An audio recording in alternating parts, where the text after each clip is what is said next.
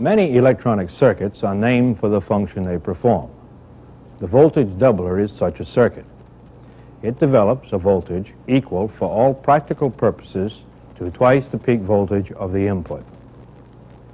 The Air Force uses several types of voltage doubler circuits. Each one is designed for a particular circuit application. One such application of the voltage doubler is in the high voltage section of this oscilloscope.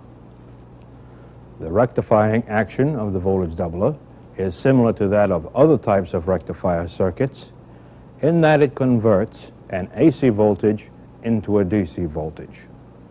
And it can operate as a full-wave rectifying device whereby it doubles the input to output frequency. Since the voltage doubler is similar to other rectifiers, we'll use this bridge rectifier circuit to demonstrate the principles of voltage doubler operation. It consists of a transformer, 4 diodes,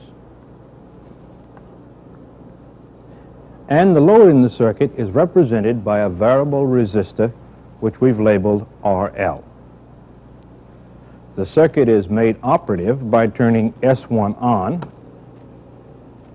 which applies power to the transformer primary. The rectifier circuit consists of diodes CR1, CR2, CR3, CR4, and as previously mentioned, RL, a variable resistor.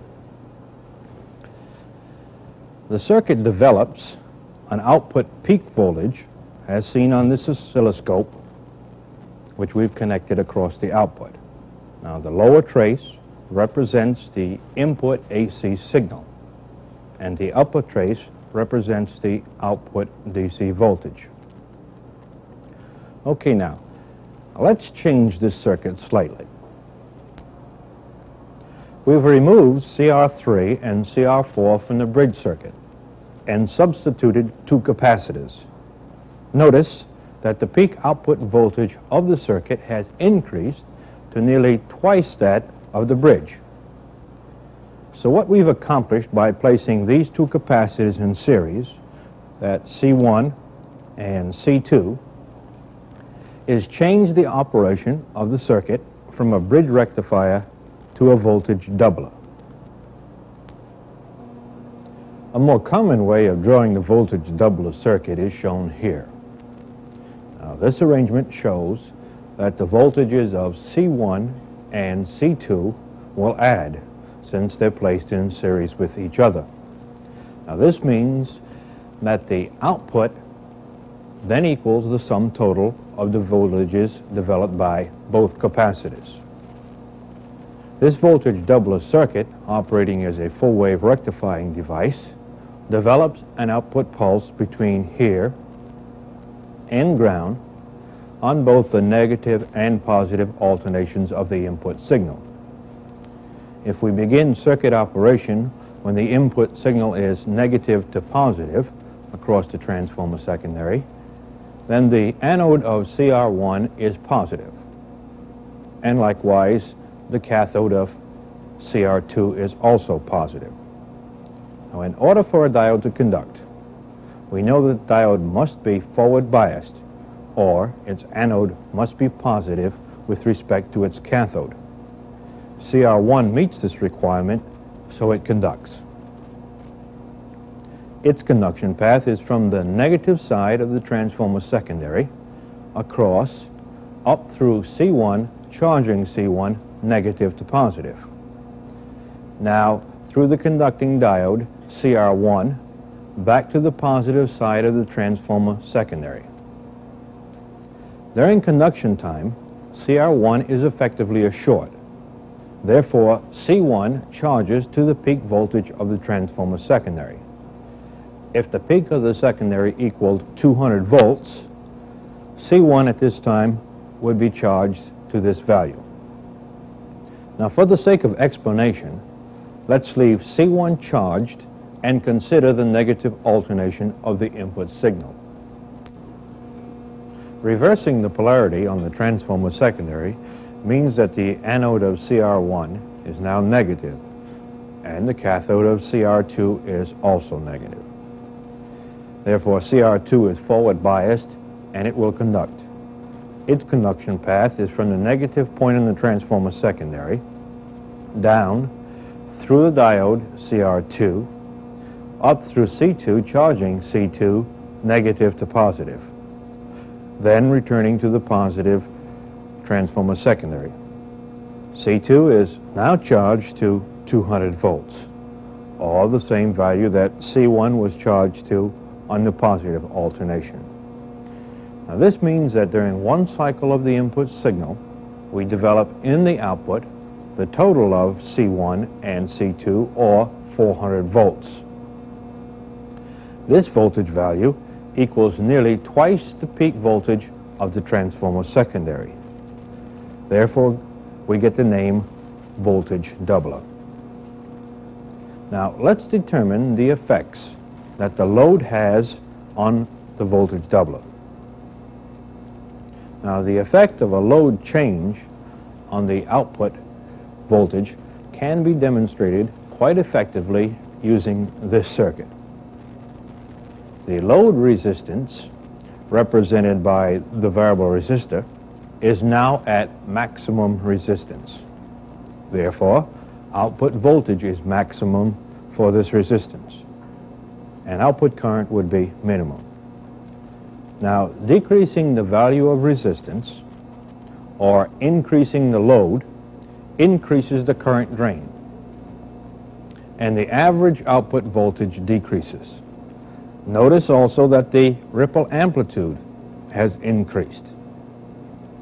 Now, these effects on a load change occur because the load change changes the discharge time of the capacitors. If we isolate C1, C2, and RL from the diodes, the discharge path for C1 and C2 is through each other and the load.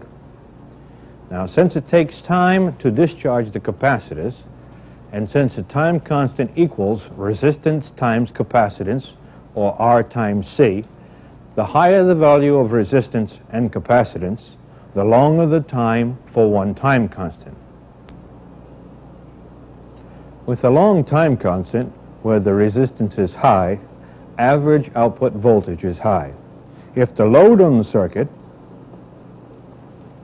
increases, resistance decreases, and this decrease in resistance shortens the time for one time constant. This then allows the capacitors, that's C1 and C2 in this circuit, to discharge a greater amount between cycles of the input. So, average output voltage decreases. By isolating a portion of the circuit, namely C1, C2, and the load, we've been able to analyze several important facts pertaining to voltage doubler operation. So, let's return to the voltage doubler circuit and discuss circuit operation, including current flow for C1 and C2 on both the charge and discharge cycles.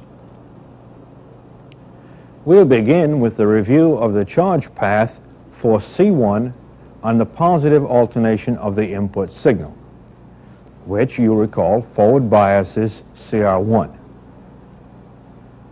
Then, on the negative alternation, C2 is charged by forward biasing CR2. Now, during the conduction time of CR1 and CR2, several actions are taking place. One is, while CR2 conducts, C1 discharges.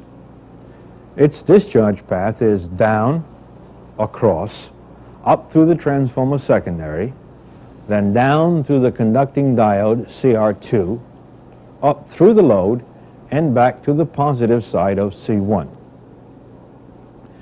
Just as C1 discharges during the conduction time of CR2, C2 will discharge during the conduction time of CR1.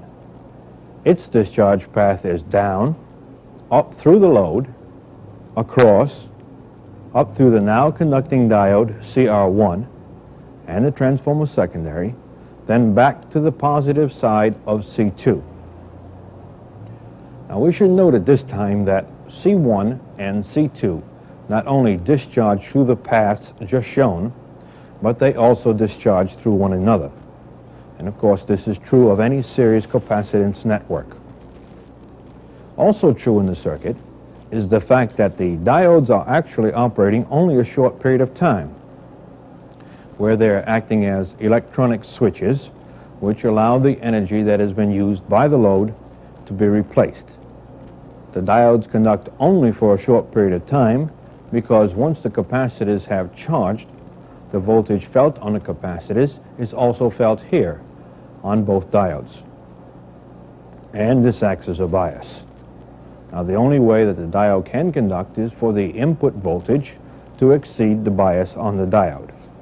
And this occurs during the peak of the input cycle.